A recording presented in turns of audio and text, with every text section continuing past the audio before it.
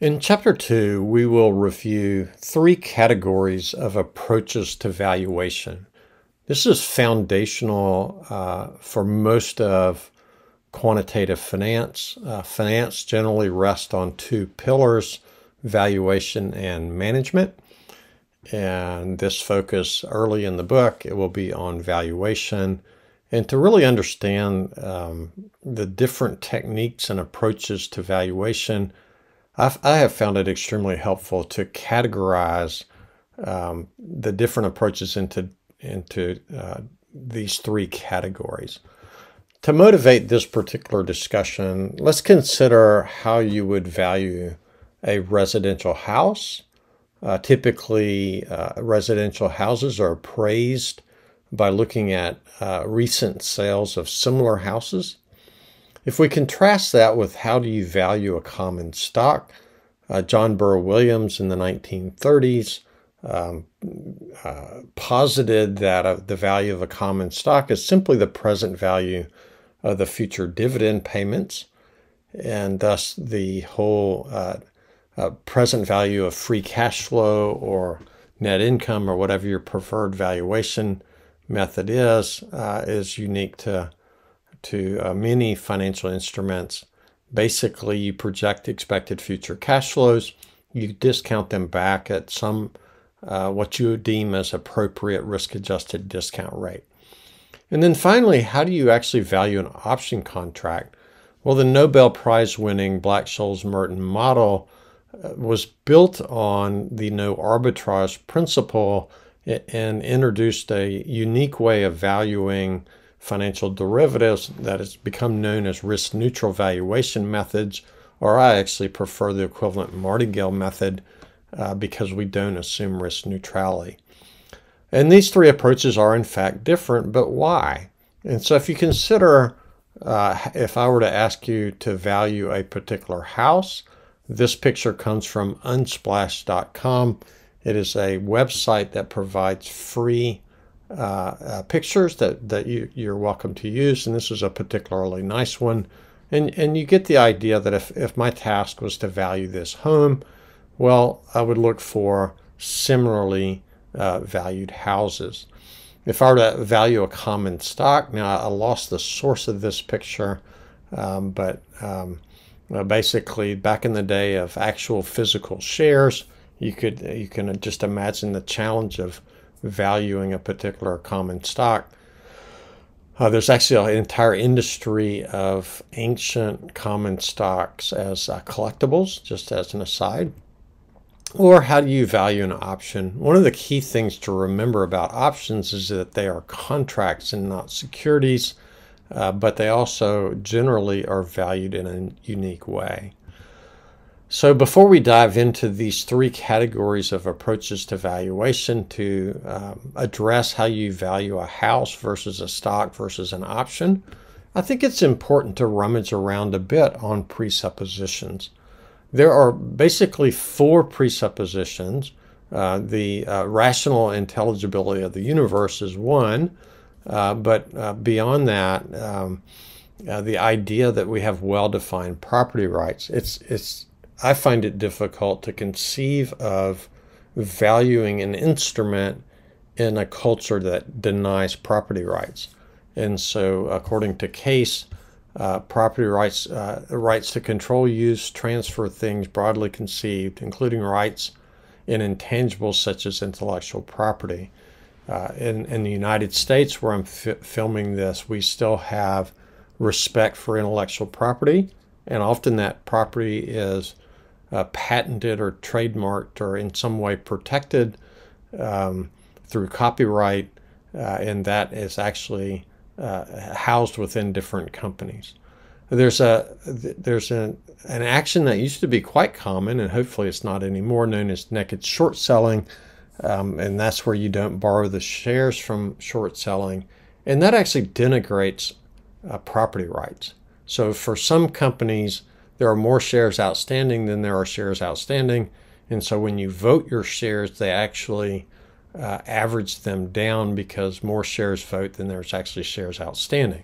And so the degree to which we have clear, well-defined property rights is very important into how we value different instruments.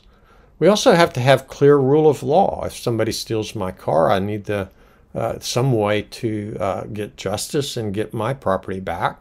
And the degree to which a society is bound by law is committed to the process that allows property rights to be secure under legal rules that will be applied predictably and not subject to the whims of a particular individual matters. And so the clear rule of law, and an example of a breach is insider trading, which violates typically the insider's fiduciary duty to serve the interest of their shareholders and not themselves.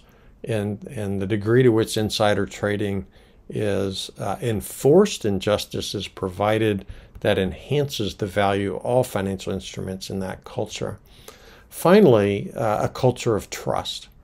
Features of trust: someone is rely on someone with something valuable. You make yourself vulnerable and confident.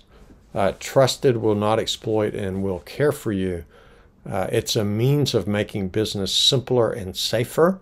I've been in the consulting business for over 35 years, and the fact that I trust the people hiring me, they trust me, makes contracting just so much easier. Without the foundation of trust, Hobbes pointed out that life without a state, there would be war of every man against every man. Life would be solitary, poor, nasty, brutish, and short. Not something that I would find attractive.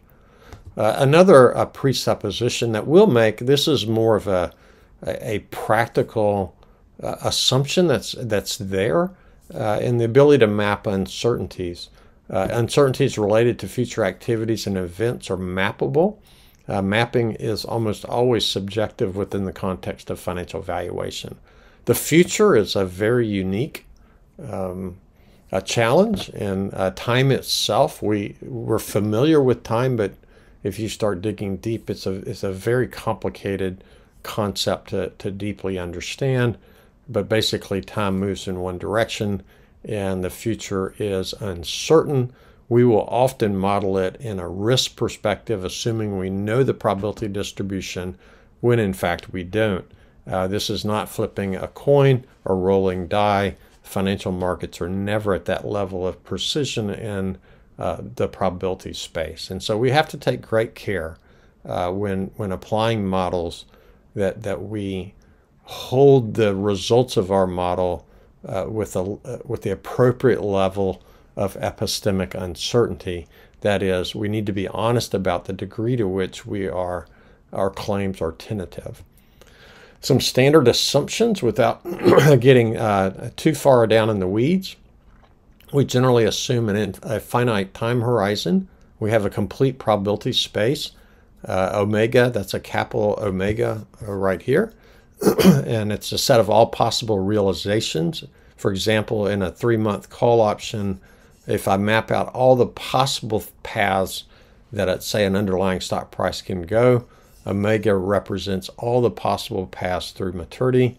The sigma field of distinguishable events can be thought of as every single path and the likelihood of that path occurring.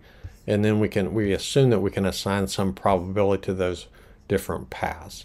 In this particular material, we'll model uncertainty with a variety of different Brownian motions.